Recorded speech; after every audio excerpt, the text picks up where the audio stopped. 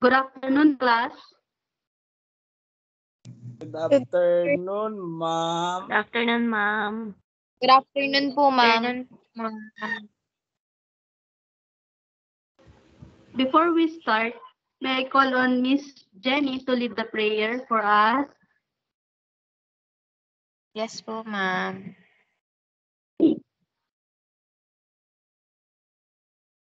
So everybody, please mute your microphone for our prayer. In the name of the Father, of the Son, the Holy Spirit, amen. Lord God, thank you so much for giving us another day to study and prepare for a better life in the future. Thank you for giving us a chance to continue learning amidst a pandemic which caused a lot of changes in our lives. Bless our parents who work hard to support our needs. Bless also our teachers who are doing their best to inspire and guide us, especially in these trying times. Lord, fill us with your wisdom, knowledge, and understanding. Give us good memory so that we might understand and remember what we are going to study now. So this we pray in the name of Jesus Christ, our Lord. Amen. Amen. Amen.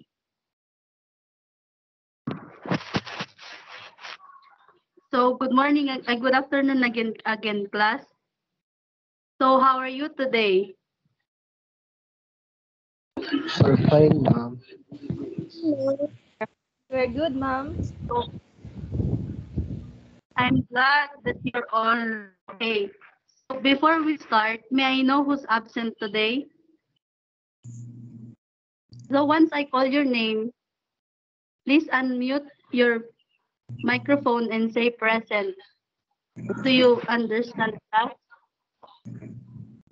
Yes, ma'am. Okay, let's start. To Abigail De Vera, Present po. Bobby Raven Riñas, Present, ma'am. Joy Domingo, Present, ma'am. Irene Tusillo, Present, ma'am. Luris Jane Makatsyag,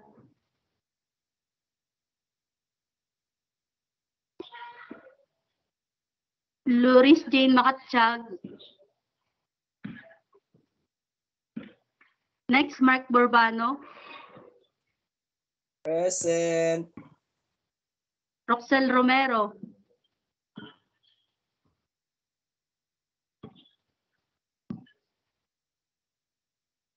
Rufa May de la Cruz, Present. Tricia J. Suarez, Present po, ma'am. Okay, class, very good. All of you are present today. Before we start, I have prepared a short video for you to watch. Please watch the video because after that, I have a question for you. Is it clear, class? Yes, ma'am. Yes po, ma'am. Okay, let's play the video.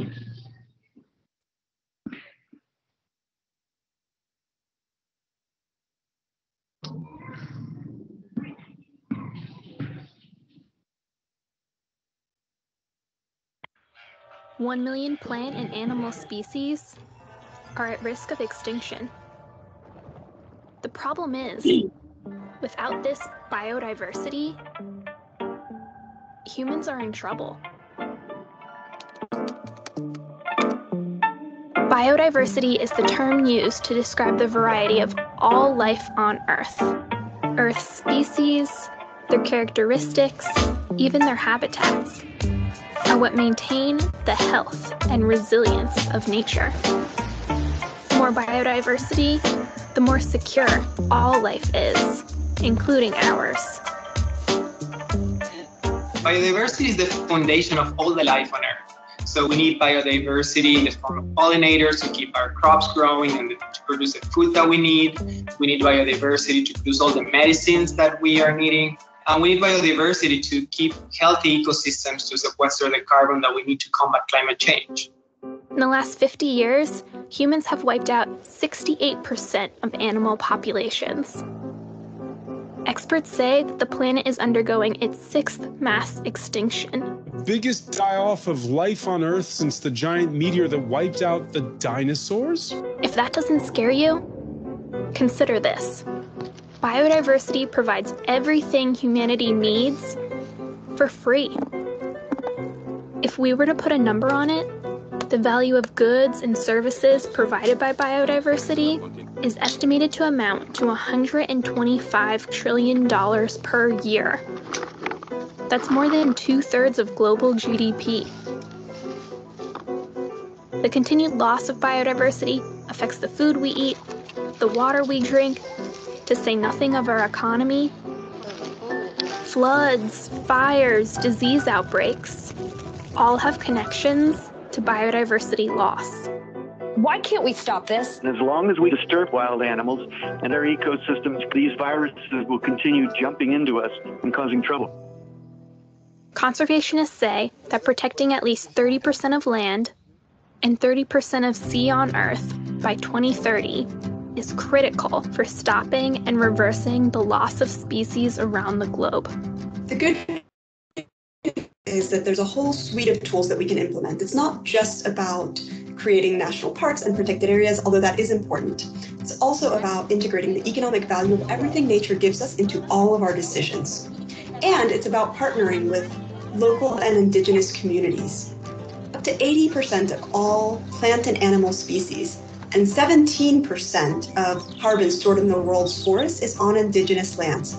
So it's essential that the lands and rights of indigenous people are recognized if we want to save the planet and all of us that call it home. There is hope. We've seen humpback whales recover thanks to an international conservation agreement. We've seen giant pandas recover thanks to restoration of bamboo forests. And we've seen gray wolves recover thanks to federal protections in the US. We know nature has an astonishing capacity to rebound, but avoiding future loss of biodiversity isn't enough. We all need to give nature the chance it needs to recover, for humanity's sake.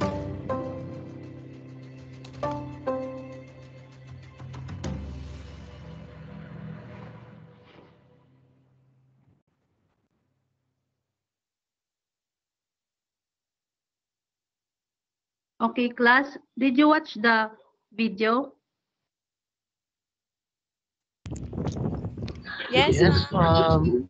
Yes, ma'am. So, ito yung tanong, class. What do you think is the importance of biodiversity and human life? Yes, Miss Domingo. Ma'am, I think biodiversity importance in human life because it supports human and societal needs, including food and nutrition security, energy, development of medicines and pharmaceuticals, and fresh water, which together underpin good health. It also supports economic opportunities and leisure activities that contribute to overall well-being, ma'am. Very good, Miss Domingo. Thank you for that wonderful answer. So, class, we all know that biodiversity has a big role in our society or in the ecosystem. Do you aware, class, na mahalaga yung biodiversity sa human life?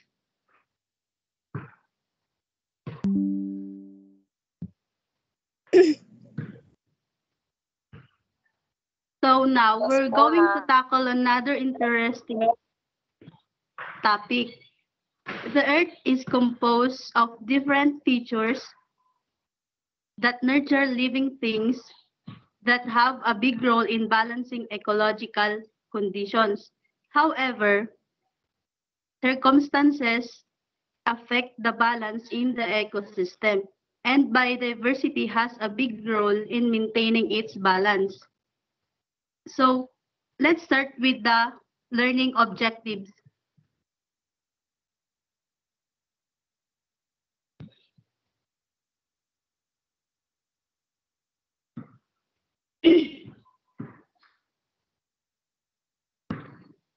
So first, the learning objectives. At the end of the lesson, the students will be able to define biodiversity and evolution. The second one is to explain the importance of biodiversity. The last one is to understand the different theory of evolution. Let's start with the definition of biodiversity.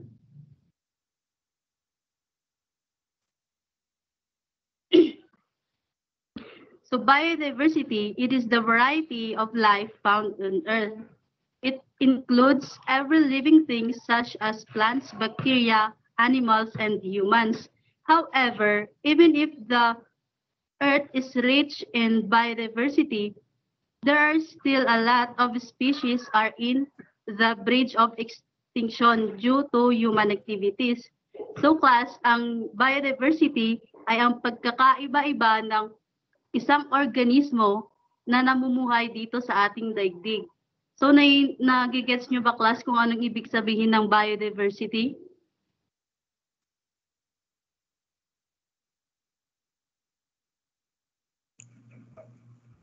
Yes, ma'am. Yes, ma'am. So next, we have the 3 levels of biodiversity. The species diversity, the genetic diversity, and the ecosystem diversity. First, let's discuss species diversity. It refers to the variety as well as the abundance of species within a region. Example of this is the fish. Give another example of species diversity. Who wants to answer? Yes, Ms. Romero?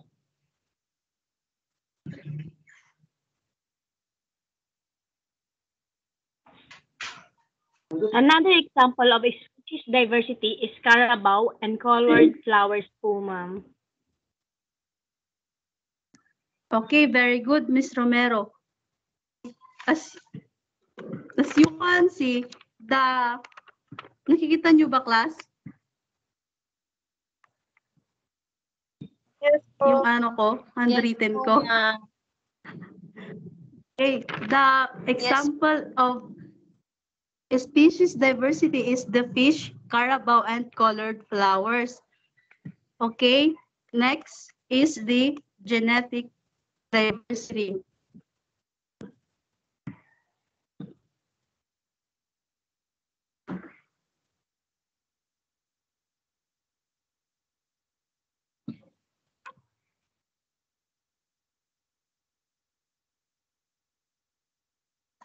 Genetic diversity.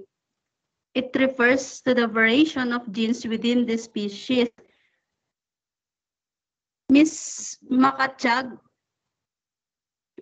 give an example of genetic diversity. 1 million plant and animal species are at risk of extinction. The problem is, without this biodiversity, humans are in trouble. Biodiversity is the term used to describe the variety of all life on Earth. Earth's species, their characteristics, even their habitats, are what maintain the health and resilience of nature. The more biodiversity, the more secure all life is, including ours.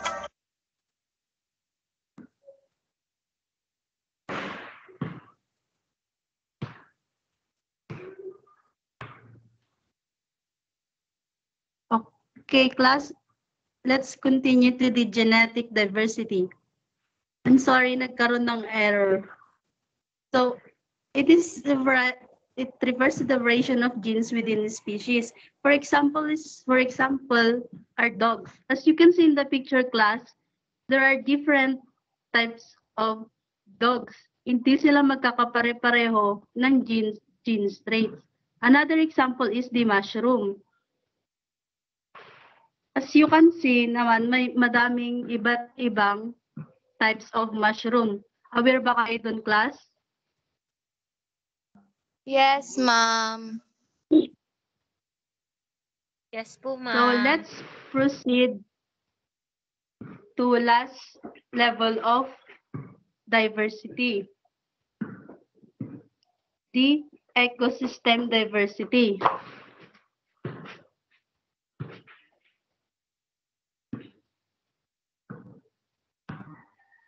Ecosystem diversity, we have here the three types of ecosystem diversity. First, the terrestrial ecosystem. The example of terrestrial ecosystem are the desert, tundra, and grassland. So the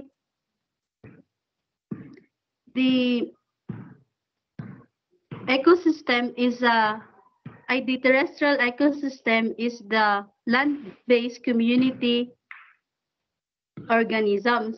And the second types of ecosystem is the marine ecosystem.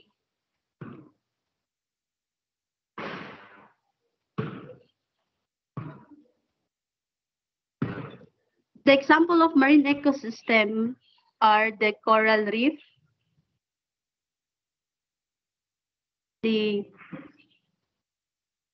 and the salt marsh. So the marine ecosystem are aquatic whose water possess a high salt water. So next is the freshwater ecosystem. The example of freshwater ecosystem are river, pond, falls, and lake. So freshwater is generally characterized by having a low concentration of dissolved salt and another dissolved solid. Naintindihan nyo ba, class? Yes po, ma'am.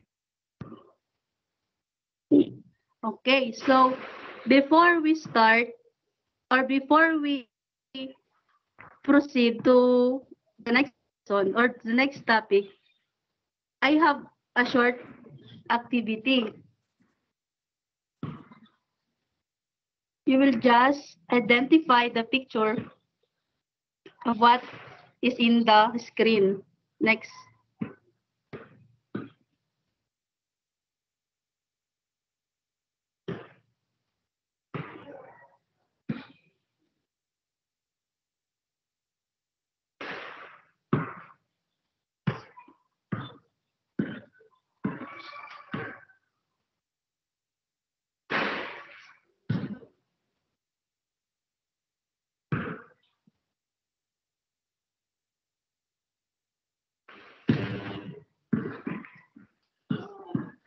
As you can see in the picture, what do you think is the picture? Is it a modern or a fossils?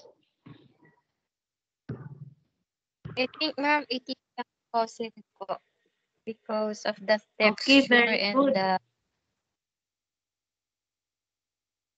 Very good, Miss Jenny. Next picture.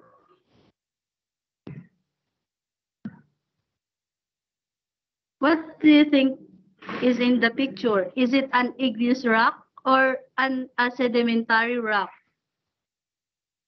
Mr. Burbano.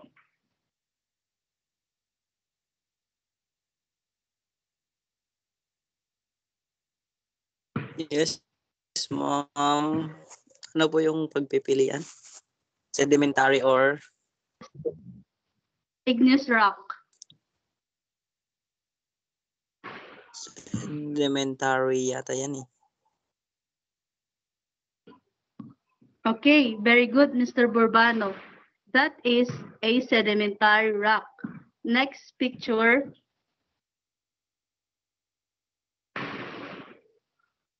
Ano ang nasa larawan? Is it a meteorologist or a paleontologist?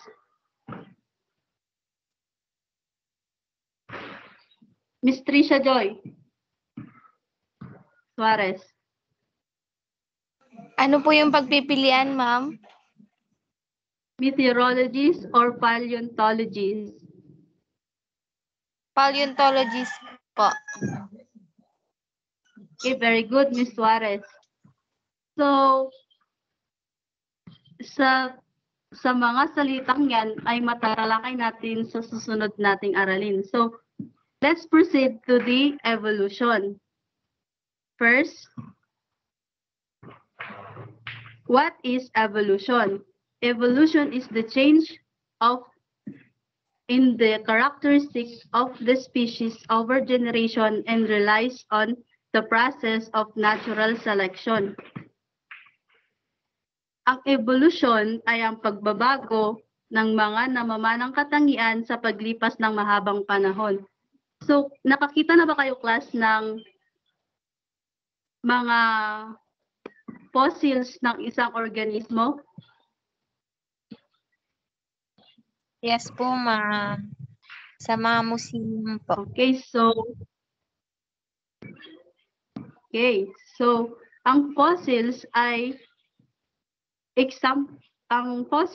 isang halimbawa ng mga evidences na ginagamit ng mga paleontologists para mapag-aralan pa ng higit ang evolution. So, the example of fossils are the bones and the shell. They are traces of organisms that live in the past that will preserved by natural process or catastrophic event. So the next is the paleontologist. The paleontologist is the person who study fossil. Ang paleontology naman ay ang pag-aaral ng fossils. So naiintindihan niyo ba kung anong pagkakaiba ng paleontology at paleontologist? Yes po, ma'am. Yes po, Paleontology. ma'am. So, Yes, ma'am. Paleontologist is the person who will study the fossil.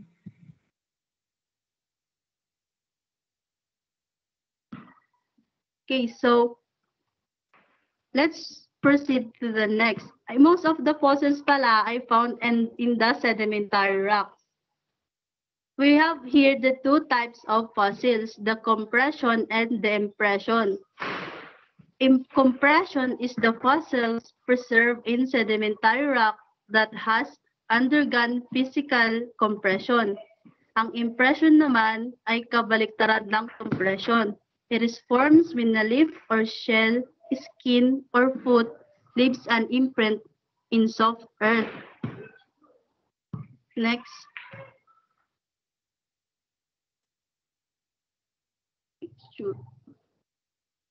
So, we have the two types of evolution.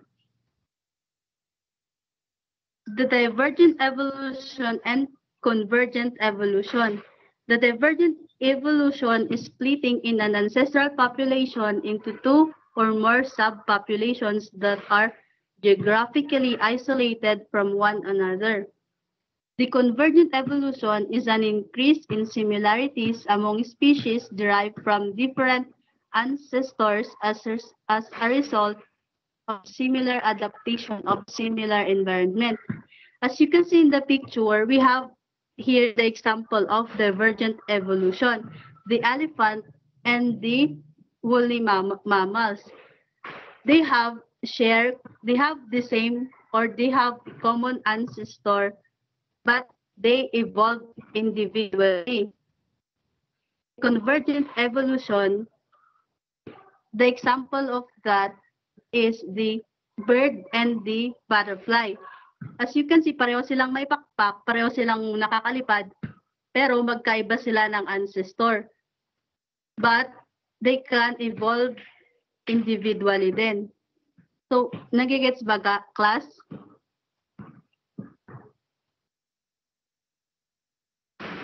Yes po, ma'am. Okay, next.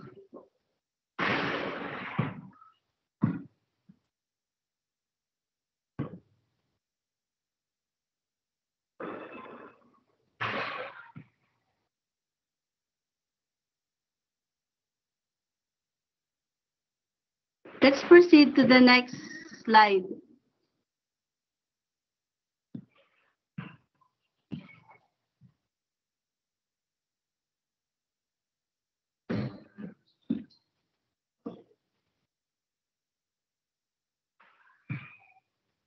We have here the theories of evolution. Do you familiar with John Baptiste de Lamarck, class?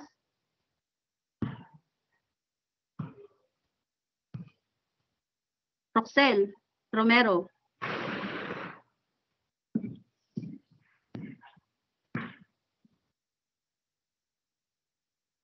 Are you there? Okay, so let's proceed. John Baptiste de Lamarck is one of the best-known early evolutionists. He believes that living things evolve in a continuously upward direction from dead matter through simple to more complex forms towards perfections. So John Baptiste de Lamarck has three theories: the theory of needs, the theory of use and disuse, and the theory of acquired characteristics. So let's discuss the theory of needs.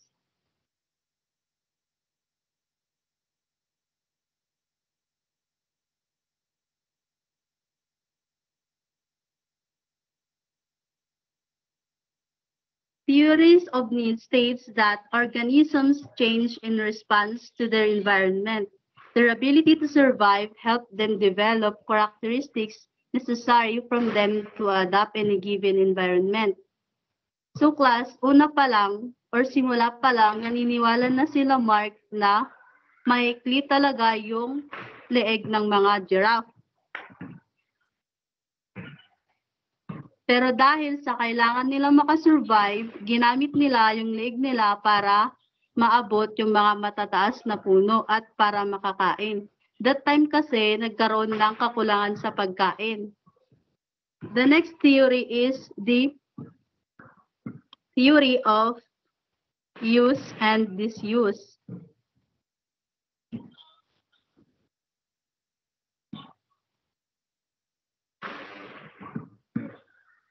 Which, according to Lamarck, organs not in use will disappear while organs in use will develop. Ayon kay Lamarck, maiksi na talaga yung leg ng mga giraffe. In-apply niya yung theory of use and disuse, which is, as you can see in the picture, sa unang giraffe, which is maikli yung leg niya, hindi niya ginamit yung leg, hindi niya ginamit kaya nag-disappear. So, while the second giraffe,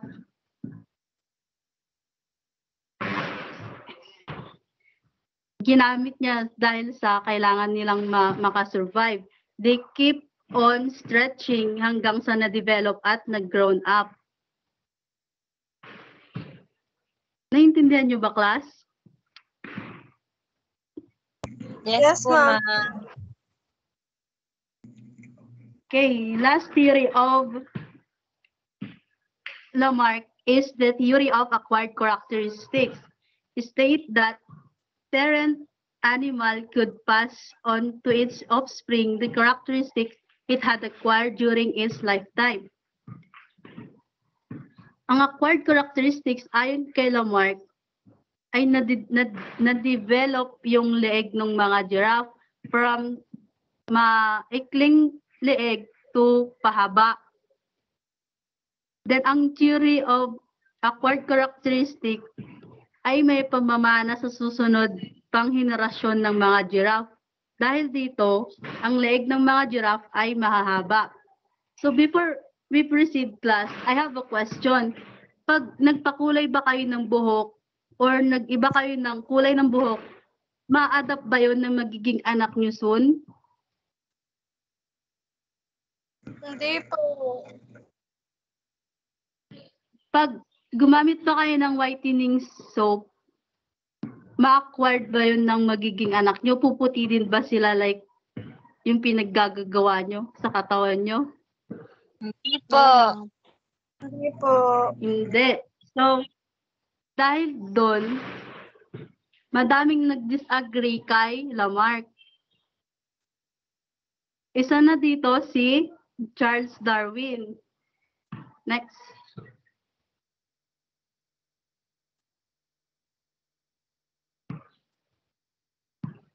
Charles Darwin. Familiar naman kayo kay Charles Darwin, di ba, class? Yes po, ma'am. So, pag usapang evolution, hindi nawawala si Charles Darwin. Charles Darwin was an English naturalist, geologist, biologist, best known for his contribution to the science of evolution. He's known for his famous theory, the theory of natural selection. So let's discuss the theory of natural selection.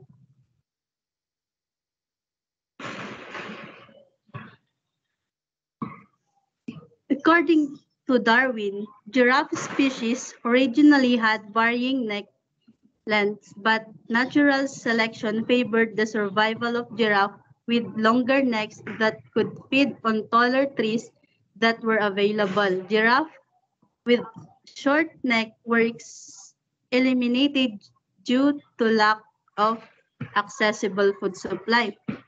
50 years after Lamarck's theory of use and disuse, Charles Darwin suggested the theory of natural selection.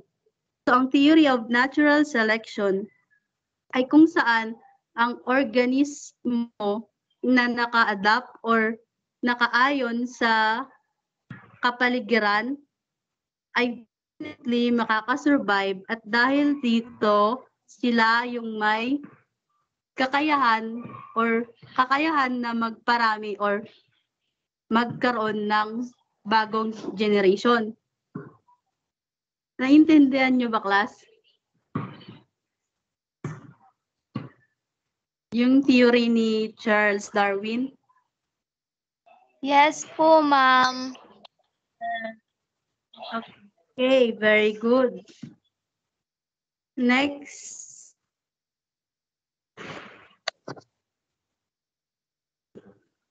May question ba kayo, class, about sa discussion natin today?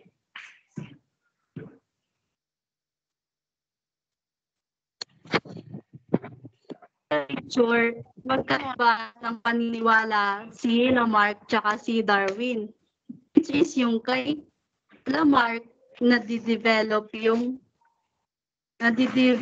yung leeg ng mga giraffe.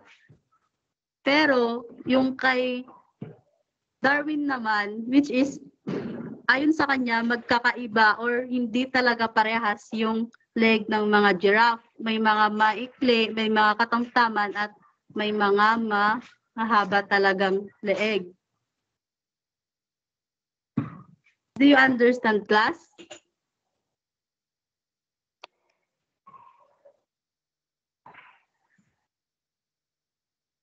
Yes, ma'am. Do you have any question? Sa theories of evolution or sa biodiversity, class?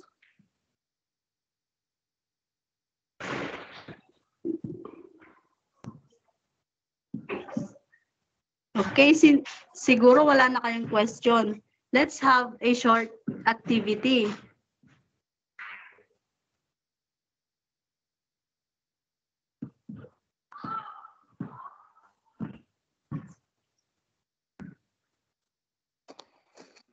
So each group will discuss the value of biodiversity and the theory of evolution. Write as many as you can, but please avoid repeated answer. I will give you 10 minutes to accomplish that activity. The students that will have most numerous answer will be given plus point. After you accomplish the activity, present your output.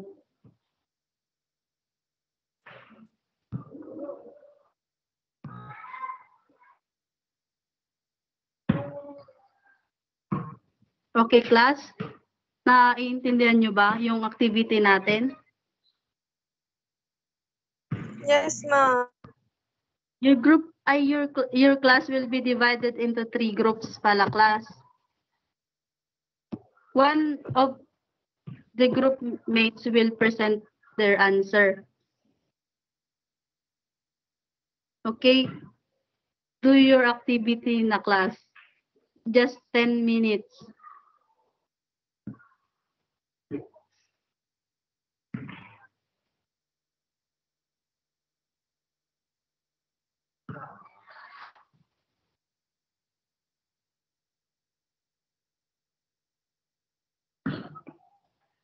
Are you done, class?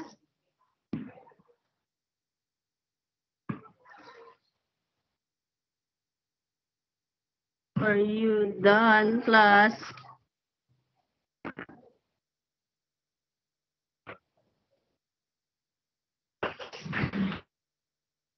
Yes, ma'am. Yes po, ma'am. Yes, ma'am. Okay, are you ready to present your output Yes, ma'am. or your activity, class? Yes, ma'am. Okay, let's start Yes, with the ma'am. group 1. Who's the representative? Who's the Opo, ma'am. representative for group 1? Domingo, ma'am. Oh, go ahead.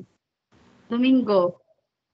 On behalf of Lunes. Group 1, I will represent our group work. For Group 1, the value of the biodiversity in human life are ecological life support. Biodiversity provides functioning ecosystems that supply oxygen, clean air and water, pollination of plants, pest control, wastewater, treatment, and many ecosystem services. That's all, ma'am. Okay, very good, group 1. You have a plus points sa quiz later.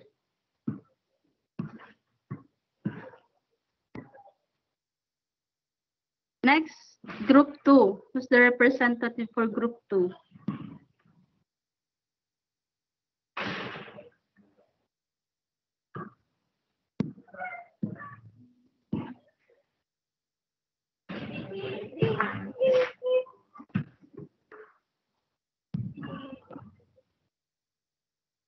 Miss Catacutan, Miss Jenny, you're the representative for group 2.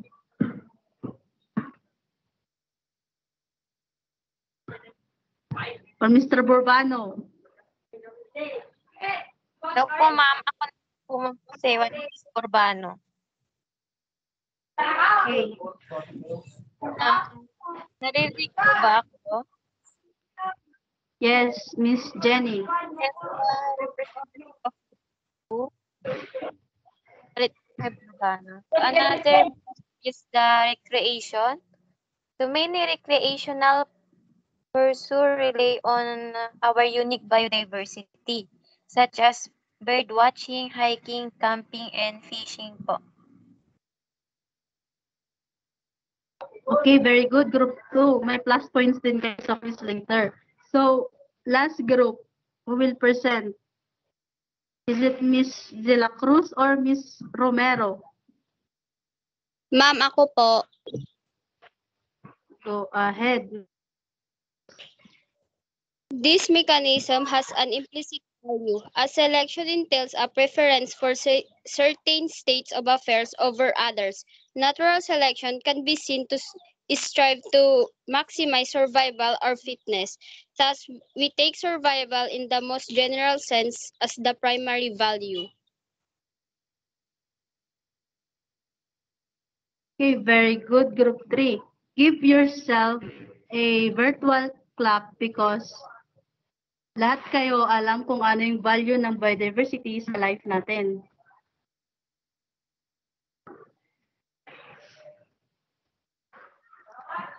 So, since may question ba kayo, class?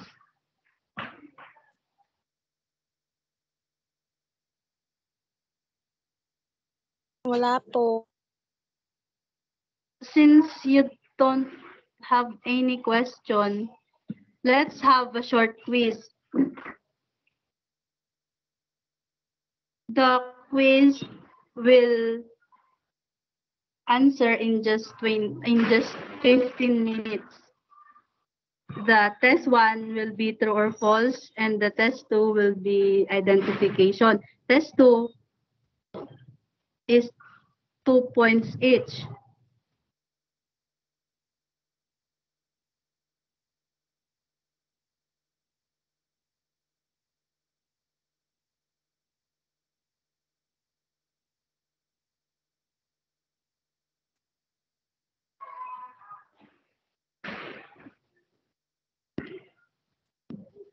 Are you done, class?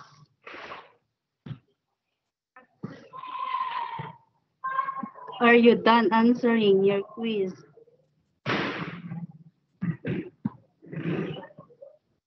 Hey, guys. Yes, Answer me. ma'am. Yes, ma'am. Done na po. Okay. Okay. Check your own paper. I will flash the K answer for you. Just be honest. Okay? Flash the K answer.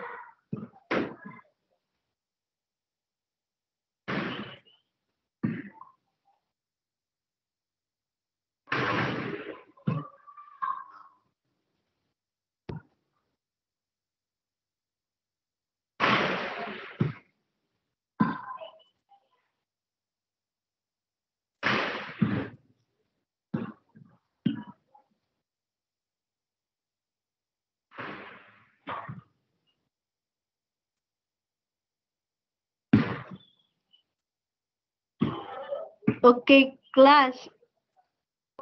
Who got perfect score? Miss Katakutan. Me po, You ma'am. got a perfect score. Yes po, Okay, Miss ma'am. Suarez. Very good. Nakinig ka sa discussion ko because you got a perfect score. How about Miss Yes, Romero? 19 lang po, ma'am.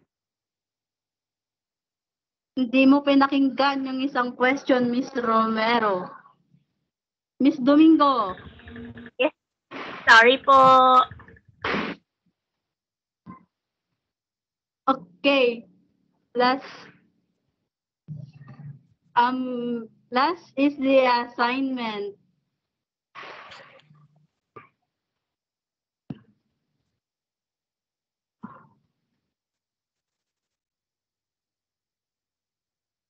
Direction, make or create a concept map about the difference of biodiversity and evolution. Write many as you can. So, class, make a concept map. So, maybe sa i-PDF nyo na lang siya para hindi gulo-gulo. Pass it tomorrow morning in my Gmail account. I will send it later, my Gmail, sa GC nyo.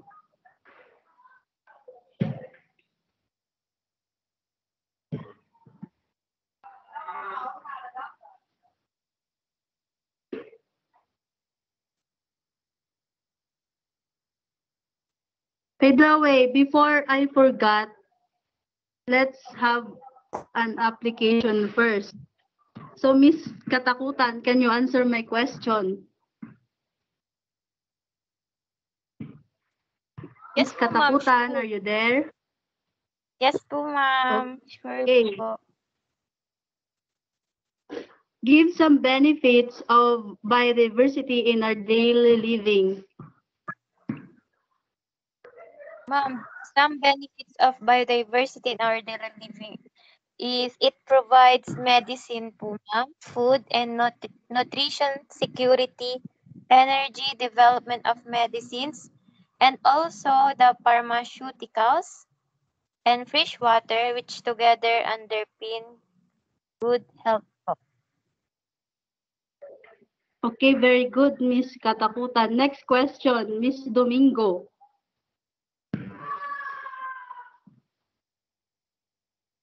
What do you think will happen to us kung walang biodiversity? Kung walang puno, kung walang halaman, kung walang kahit ano, tao lang, ano yung mangyari sa atin? Yeah, hindi po magiging balance, ma'am, kasi wala tayong napagkukuha ng pagkain or yung mga ginagamit natin for everyday life. Yun, ma'am. Okay, very good. Very good. Give yourself a virtual clap because you did it, class.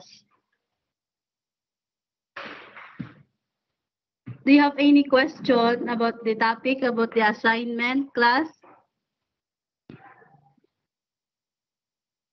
Romero, Miss Romero. Wala po, ma'am. Okay, so wala na. That's all for today. Goodbye, class. See you Goodbye, tomorrow. ma'am. Thank you po. Goodbye, Miss Suarez. Goodbye, everyone. Goodbye, ma'am. Bye, ma'am. Kung Thank you paano, po. hindi ko nakikinig. Bye, ma'am. Goodbye po, ma'am. Bye, ma'am. Goodbye, everyone. Sorry.